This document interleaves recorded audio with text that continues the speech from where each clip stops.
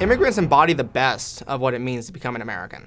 If you think about it this way, immigrants move here from their homes thousands of miles to a different alien culture where they have to learn a different language, a different way of doing business, a different way of fitting in, and they do it spectacularly well. I mean, and that is really the story of America. America was populated and Americans spread out west into new frontiers at great personal risk, at great economic risk, and they overcame barriers and became Americans in the process. Now we're seeing the same thing happen today. The only difference is immigrants are coming from different places. So instead of coming from places in Europe, they're coming to the U.S. from East Asia, they're coming to the U.S. from India, from Central and South America.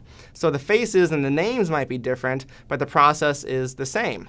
And we see these similar trends in terms of entrepreneurship, in terms of rugged individuality, and even in things like spirituality and religious affiliation.